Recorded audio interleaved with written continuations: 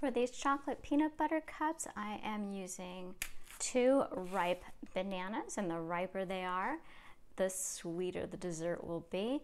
And you want to break them into very small little pieces so that it blends really well, because you don't want chunks. You want it to be nice and creamy.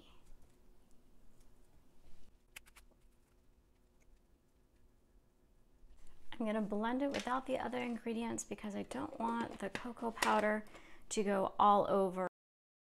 I am using 2 tablespoons plus 2 teaspoons of cocoa powder, and I'm going to level it off with the back of a knife. I want it nice and chocolatey. I'm using 2 tablespoons of creamy, unsweetened peanut butter. Peanut butter is really high in fat, but it is going to be divided amongst all these different trays, so it's not going to be high in fat. And you definitely want to measure your peanut butter because it's so easy to overdo it.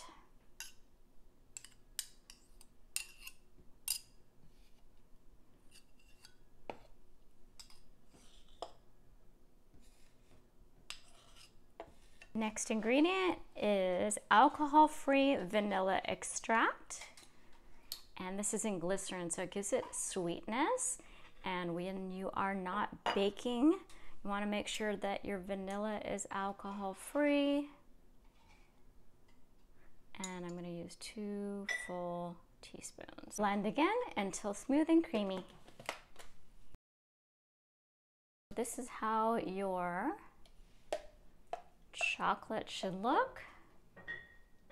And I'm just going to pour this into these silicone molds, and I'm going to use 3 whole peanuts.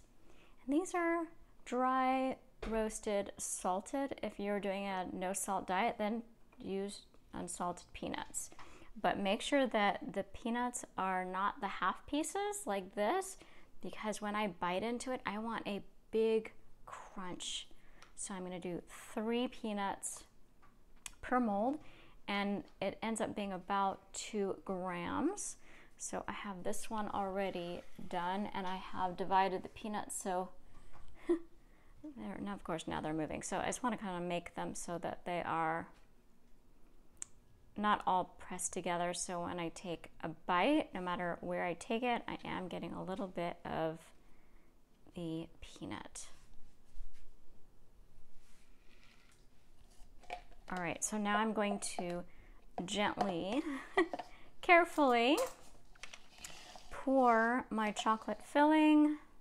I can either do it with a spoon, or I can also use this if I can do it. Sometimes this comes out a little bit quickly. And I'm just going to go back in and fill it up so that it is completely covering the peanuts when I go in again. Oh, there's a clump. So you can actually just put this in there if you want. It'll still taste good.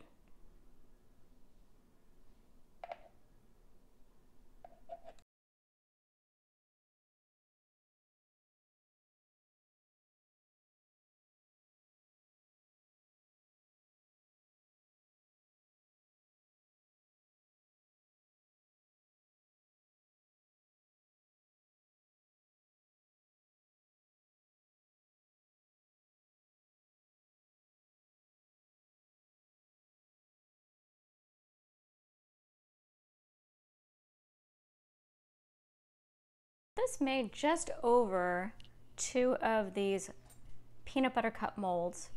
So each of these is 9. So I made 20 of these peanut butter cups, and now I'm going to add coconut flakes. These are unsweetened, unsulfured coconut flakes.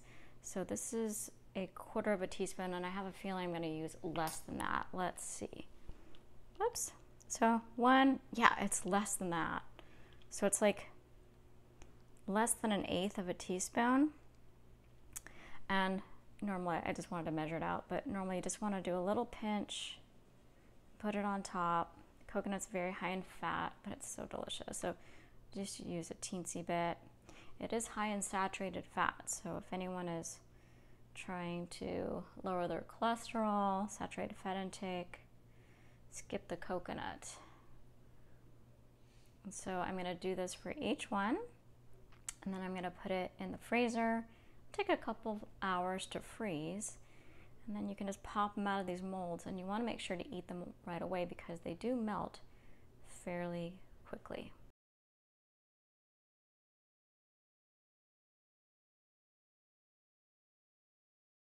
So I just took these out of the freezer, and now if you're tempted to taste the batter before it's frozen, you might say, oh my gosh, it's bitter, did I do something wrong? No, no, no.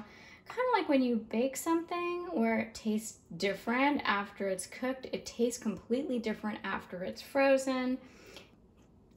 So it's chocolatey, it's cold, it's crunchy, and it's just the right amount of sweetness. You do taste a little bit of the banana, so if you want more of the peanut butter flavor, just add more peanut butter. And every single bite, I taste the peanuts, and I'll put the ingredients